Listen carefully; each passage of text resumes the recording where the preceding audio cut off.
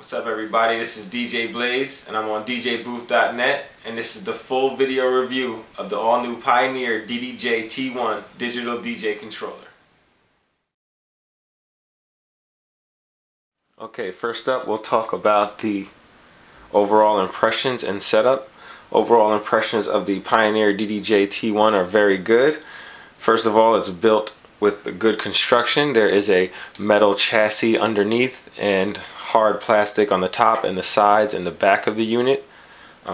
Built to last. It's really not all metal like some of the other controllers out there on the market, but nonetheless still built to last, still will last you years to come.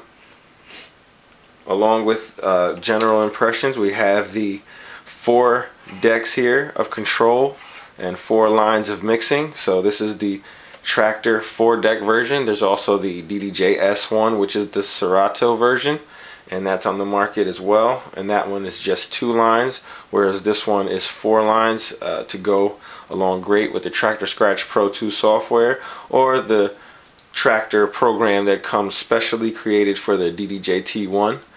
So that'll bring me right into the setup. The setup is very easy. All you need here is your output. You can use your RCA or your 1/4 inch. You also need to have your USB cable attached to the back here, and you also need the AC power adapter, which is a power pack adapter, attached to the back as well. Along with the setup, you'll get 2 discs. If you're using a Windows machine, you need to use both discs, because the first disc will be your software and the second disc will be your actual driver. And again, the software that it comes with is a DDJ-T1 Traktor Edition, and it will utilize all 4 decks of control. For this review, we are actually using the Traktor Scratch Pro 2 software. And in order to find that TSI mapping, all I did was go to the Pioneer website, go to the drivers and downloads section, click on DDJ-T1, and then you bring up that .TSI file, you download it, and then you import it into your Traktor program. Everything worked very good, very easy. Didn't have to go back in and remap anything or mess with any of the controls. Everything was ready to go. As soon as we unboxed and unripped that TSI file and attached it directly to the Traktor software.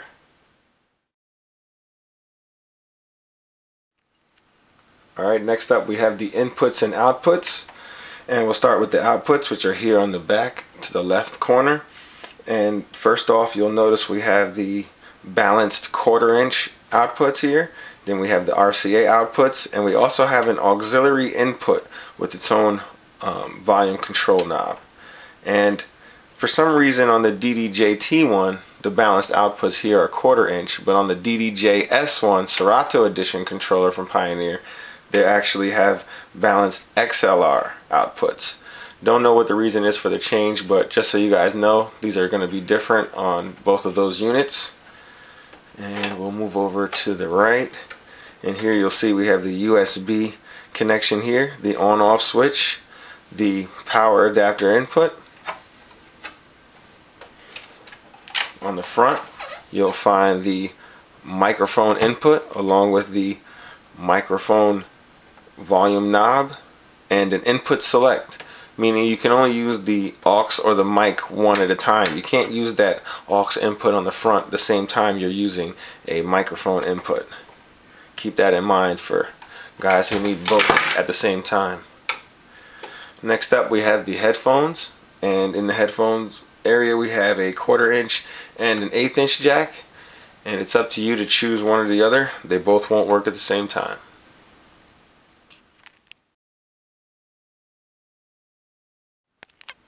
Okay, next up we'll talk about the heart of the whole unit, which will be the mixing console. And for mixing console, I'm referring to the actual middle area where we do the mixing with all the faders and knobs to control your track. And first off, we have a nice crossfader. It's similar to the crossfaders found in the other DJM top of the line mixers. Feel like it'll last a long time. Doesn't have very much resistance as it's a crossfader. You know, it's pretty scratch worthy. The crossfader can be adjusted, the curve control can be adjusted within the Traktor software as with other controllers. And the line faders are also very good. They have a lot more resistance. This way they're made for accurate mixing. You know, when you're trying to get just the right levels, easy to find here. No center click, so it's nice and easy to ride all the way up from minimum to maximum levels. There's also the channel fader start on off switches here. So any deck that you actually want to have a fader start on at that time, you just move it over to the side and you'll automatically start the track that's loaded onto that next deck that you have selected. There's also sync, master, cue, and FX buttons here above every line. So meaning you can set either deck that you want, either of the 4 decks, to master, and the others can easily sync to that master deck via BPM by using this sync button. When you press the button, they all illuminate, the master or the sync or the cue. The cue button corresponds to the headphone section, so either one of these that you have pressed will actually be the cue section of the headphones. And here is your headphone controls in the middle. There's a volume knob and a headphone knob. All the knobs here are a hard plastic, similar to other DJM mixers. Everybody who uses Pioneer products will be right at home with this device. And we also have the FX buttons. They also illuminate, and they correspond to FX Bank 1 and FX Bank 2. Depending on which FX Bank has an FX selected, you will be able to select that appropriate bank to any of the 4 decks that you would like, and you can do it in any combination. There's also a 3-band EQ here for each individual channel, and they are absolute kills for low, mid, and high. And there's also a smaller gain knob for each of the 4 decks as well. There's also a main volume control here for your master volume. Another small knob, just like the headphone and gain knobs, a little bit smaller than your oversized EQ knobs here.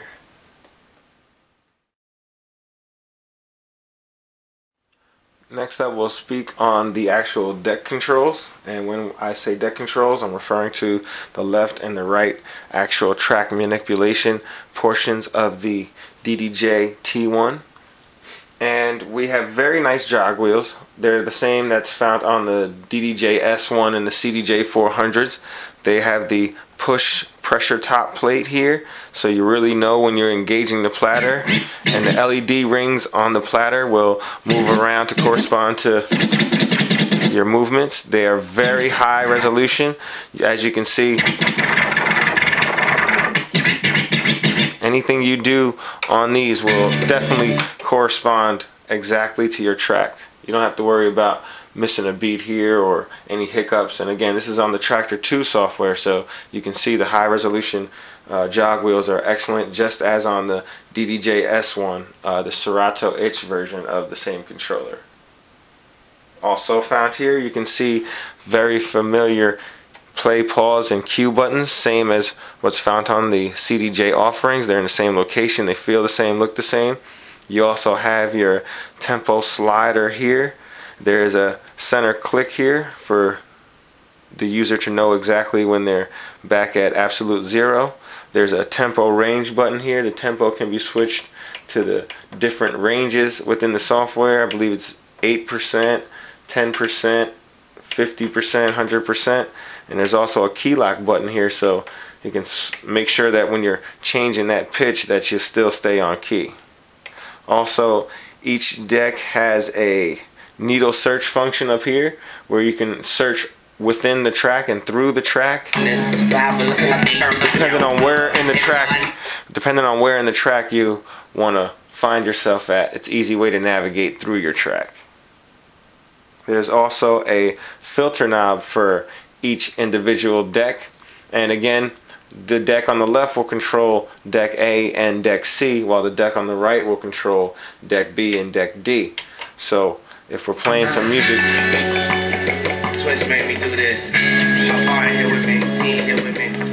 Apply the filter, and you have your filter knob here. Money up, bitches. Also, along with the deck controls, each deck has its own loop control here, in and out, along with other loop functions, and also hot cue section and other functions related to the loop that you set.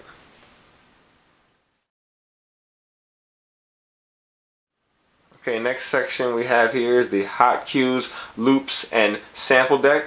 Sample decks are the feature that are for the Traktor software only. And we'll run it down by starting with hot cues. In order to set your hot cues, you have a total of 8 hot cues here in Traktor. You'll see it's only 4 buttons here, but each of the buttons count for 2. There's a way to shift these actual buttons and turn that from 4 to 8. The hot cues. We already got one set in there. We can set another one. Just set them by pressing them.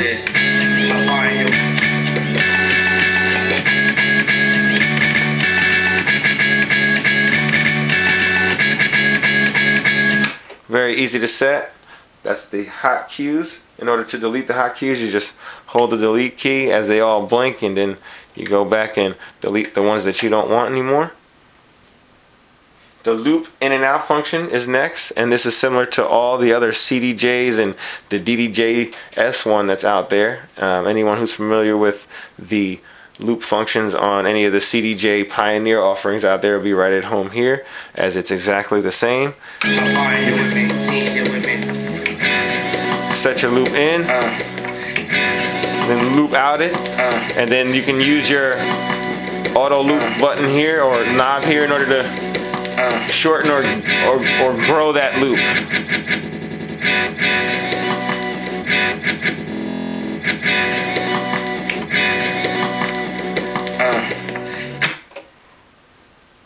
The buttons for the hot cues also act as loop edit buttons, so you can change the size of the loop, or you can make it earlier or later depending on the combination of buttons you press here in order to change the actual properties of the loops that you set.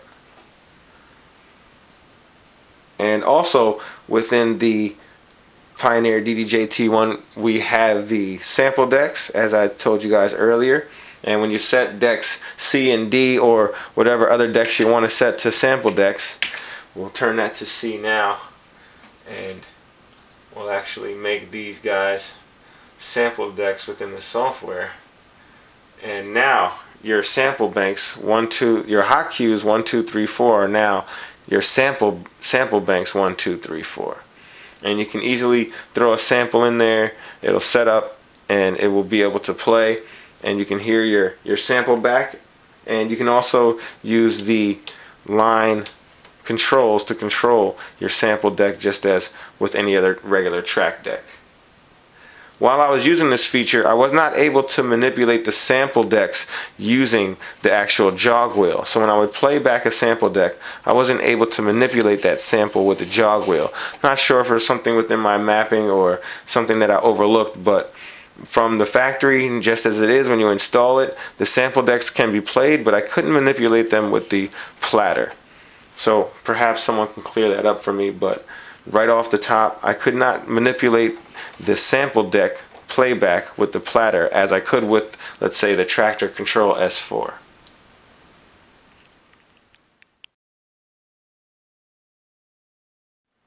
Next up we have the effects and software control, and we have 2 effects banks here on the DDJ-T1, and we have FX Bank 1 and FX Bank 2. And these are perfectly mapped within the Traktor software. Anyone who knows what the Traktor software looks like, you'll notice there's a dry and wet knob to the left and 3 other effects here that you can program and set. Within Traktor 2 there's a plethora of different effects that you can set them up to. For now we have it set to delay, gator, and beat masher on effects 1, and on effect 2 we have a filter O, a phaser, and a normal filter set to these parameters here. So for a quick demo,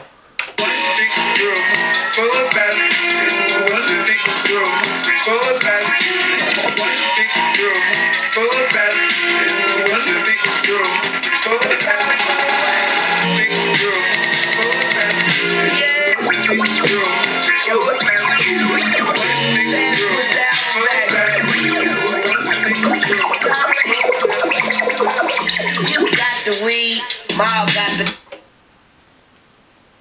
next up, we'll talk about the file navigation.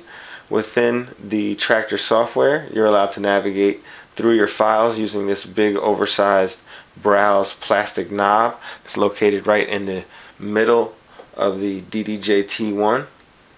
And when you have a track that you want to select, there are 4 load buttons here, one corresponding to each deck, so you can load the track that you've just selected into any of the 4 decks of your choice. Very easy to use, very intuitive, nice and laid out, easy to find, and easy to read. Also, with the design for file navigation, there is a cutout underneath the Pioneer DDJ-S1 so that you can put your laptop, lay it out, and have your screen come up just over the top of your unit here. Some people like that feature, some people don't. Some people that don't like that feature are guys who like to use their touchpad or who like to actually press their keys for file navigation. With the laptop underneath, you won't be able to do that. You're solely relying on your DDJ-T1 for file navigation and for track loading. Some others do like it because they want to touch the keyboard as little as possible and only want to see a screen.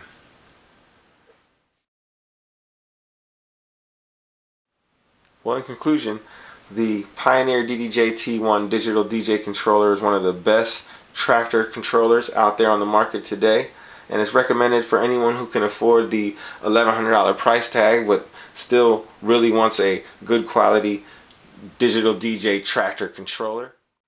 You know, it's also recommended to those who need 4 decks and 4 channels of control, and it's also recommended for those DJs who are very used to and familiar with the Pioneer control schemes of their Pioneer CDJs and their DJM mixers. Like, for example, there can be professional DJs out there that, you know, want a compact setup. They're used to going to clubs and they're using their CDJs and DJM mixers made by Pioneer, and they want something to feel exactly the same or very familiar to that club setup that they're used to without completely throwing off their game.